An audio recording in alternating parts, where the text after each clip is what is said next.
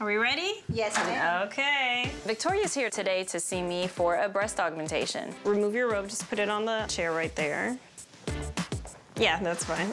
Victoria said that she was a negative A cup. They weren't that small. They weren't like, you know. So go ahead and put that on. I'm just gonna start with maybe around a 350, and we'll see if you feel that's too big, we could always go down, okay? So what do you think about this? Those look kind of big.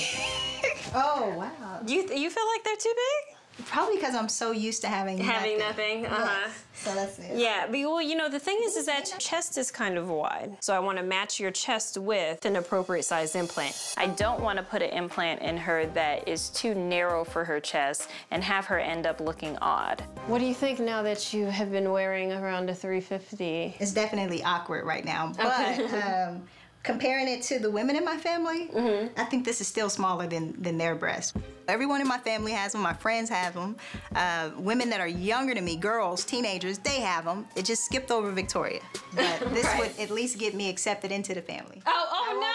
You're already accepted into the family. Breast orphan. Of course I'm accepted. Breast orphan? Oh, I'm that's accepted new. into the family. You'll be able to go shopping with them and not feel awkward. I can go shopping with them and I can actually pick out a bra. Very good. I think that will give you a nice natural look.